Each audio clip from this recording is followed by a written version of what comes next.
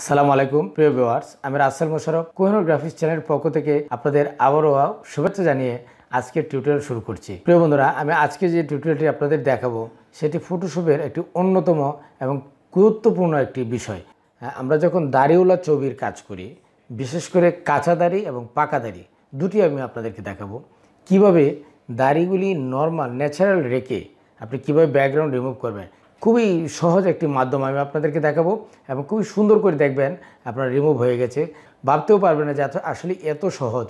তো প্রিয় বন্ধুরা, এই সহজ বিষয়টি দেখতে হলে আমার এই ভিডিওটি শুরু থেকে একদম শেষ পর্যন্ত আপনাকে দেখতে হবে। যদি অল্প একটু দেখেন এবং কেটে কেটে দেখেন কিছুই বুঝবেন না। কাজে যাওয়ার আগে ছোট্ট একটু অনুরোধ, যদি আপনি আমার চ্যানেলে নতুন হয়ে থাকেন তো প্লিজ আমার চ্যানেলটি এখনই সাবস্ক্রাইব করুন, আর যদি অলরেডি সাবস্ক্রাইব করে থাকেন তো আপনাকে অনেক অনেক ধন্যবাদ।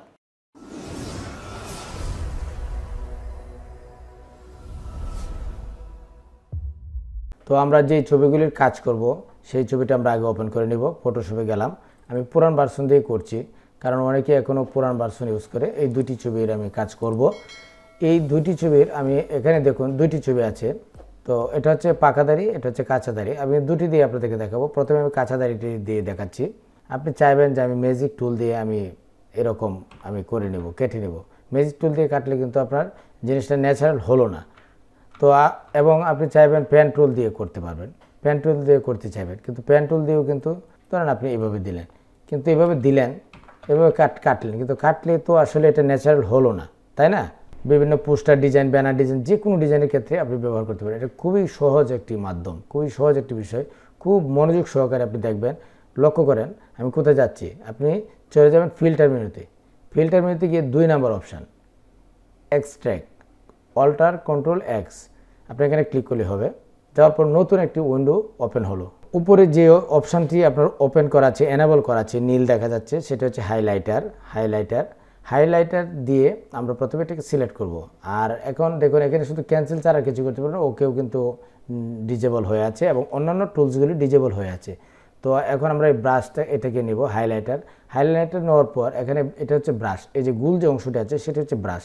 তো আপনারা দেখতে পাচ্ছেন এটা যদি থার্ড ব্র্যাকেট দেন অন্যান্য টুলসের মতোই, তাহলে এটা বড় হবে। আপনি যদি মানে প্রথমটা দেন, মানে যেভাবে ছোটো বড় করে, তাহলে কিন্তু আপনার ছোটো হবে। তো ডাইনারটা দিলে বড় হবে আর বামেরটা দিলে ছোটো হবে। তো এটা একটি সাইজে আপনি রাখবেন, রেখে আর এখানে অন্যান্য যেভাবে আছে সেভাবে থাকবে। এটা হচ্ছে আপনার স্মুথনেস করার জন্য, ওই যে দাড়িগুলি আছে সেই দাড়িগুলি কতটুকু স্মুথনেসে যাবে। তো এটা 75 বা 50% আপনি রাখতে পারেন, ধরেন 70 রাখলাম, অসুবিধা নেই। তো এখন আর ব্রাশের সাইজ যেটা যেভাবে আছে সেভাবেই থাকবে। এখন আপনি এটাকে একটু বড় করে ছবিটাকে এই পর্যন্ত রাখবেন, রেখে একটু আস্তে ধীরে খুব সুন্দরভাবে আপনি এভাবে ধরবেন, সিলেক্ট করবেন। ওকে, একটু অতিরিক্ত অংশ থাকলেও কোনো অসুবিধা নেই। আপনি মূলত ছবিটাকে আপনি সিলেক্ট করবেন খুব সুন্দর করে। যে অংশটুকুকে আপনি রিমুভ করবেন সেই অংশটাকে সুন্দর করে সিলেক্ট করবেন। সিলেক্ট করার কাজ শেষ। এই যে দেখুন ফিল রয়েছে এখানে, এই যে ফিল টুলে ক্লিক করবেন। ক্লিক করে যে ছবিটি রয়েছে সেই ছবিটির মাঝখানে আপনি ক্লিক করবেন।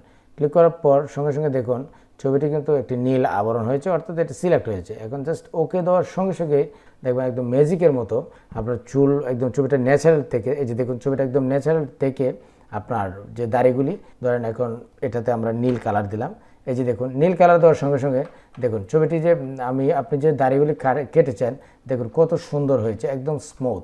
এই যে দেখুন এই যে চুলের অংশটুকু দেখুন একদম মানে ন্যাচারাল। আপনি এখন এখানে যে কোনো কালার দেন, আপনি যে কোনো কালারের উপরে রাখেন।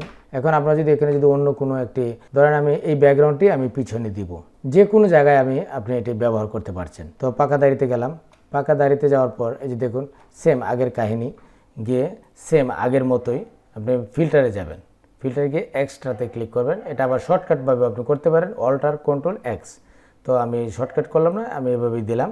দেওয়ার পর যে দেখুন হাইলাইটার যেটা আছে সেটা কিন্তু মানে ওপেন আছে, এনেবল আছে, আর বাকি সবগুলো কিন্তু ডিজেবল। আর এখানে আপনার যে ব্রাশের যে সাইজ এটা ইচ্ছে করে ছোটো বড়ো করতে পারেন।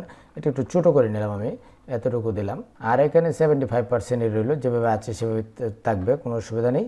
আপনি এখন এটাকে সিলেক্ট করবেন সুন্দর করে। তো এখন ওই যে ফিল কালার আছে, ফিল টুল, এই ফিল টুলে সিলেক্ট করবেন। সিলেক্ট করে একদম যে কোনো এক জায়গায় আপনি সিলেক্ট করবেন, ক্লিক করবেন। ক্লিক করার সঙ্গে সঙ্গে দেখবেন নীলচে একটা আবরণ হয়েছে। এখন অন্যান্য সব তো ঠিকই আছে, আপনি এটা জাস্ট ওকে দিলেই হয়ে যাবে। ওকে দেওয়ার সঙ্গে সঙ্গে দেখবেন যে পিছনে যে ছবিগুলি ছিল, মানে যে এই যে দেখুন এখন আমরা একটা নতুন একটি লেয়ার নিই। এবং এখানে আপনার ধরেন নীল দিলাম, এটা কিন্তু আপনার পেন টুল দিয়ে বা লেসো টুল দিয়ে কিন্তু আপনি করতে পারতেন না। এখন এই যে অংশটুকু আছে অতিরিক্ত, সেটা আপনার ইরেজার আছে বা পেন টুল আছে। আর এই যে অংশটুকু আছে, এই অংশটুকু আপনি ইচ্ছে করলে ইরেজার দিয়ে আপনি ছবিটাকে আরও ক্লিয়ার করলে সেটা আপনারা করতে পারবেন। তো এইভাবে মূলত আপনার দাড়ি ঠিক রেখে, ছবি ন্যাচারাল রেখে, পিছনে যে ব্যাকগ্রাউন্ড আছে সেগুলি রিমুভ করতে হয়। প্রিয় বন্ধুরা, আপনারা এতক্ষণ দেখলেন দাড়িগুলি একদম ন্যাচারাল রেখে পিছনে যে ব্যাকগ্রাউন্ড ছিল সেই ব্যাকগ্রাউন্ডটি রিমুভ করেছি। তো আমি আশা রাখবো আমার টিউটোরিয়ালটা আপনাদের ভালো লেগেছে। আর ভালো লেগে থাকলে একটি লাইক দেবেন, কমেন্ট করে জানাবেন কেমন হয়েছে।